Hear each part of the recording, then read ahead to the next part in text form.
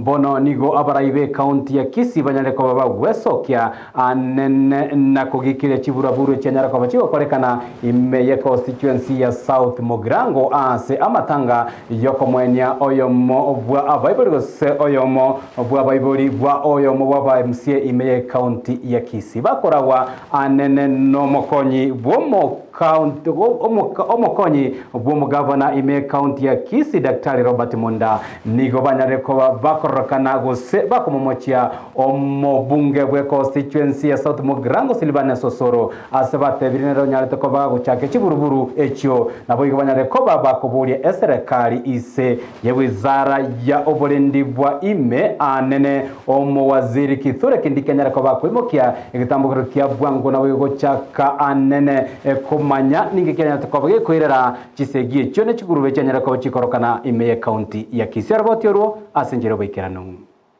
In his short time as the chief whip of the National Assembly, has had violent engagements. One, he drove the doctors in Nduru Health Facility, the hospital, in his constituency, where doctors and the workers in the hospital were beaten up by people he engaged himself. That's one. And that's less than 2 months ago.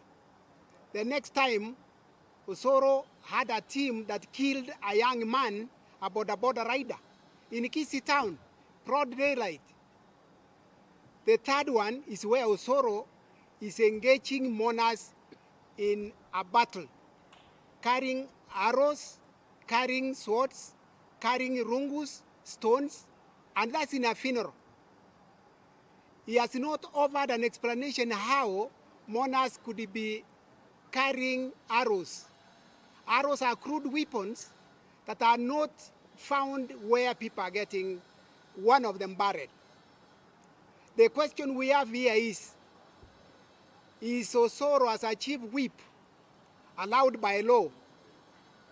Is Kindiki in charge of security of Kenyans, including those in Kisii, so that Osoro can also be questioned like anyone else?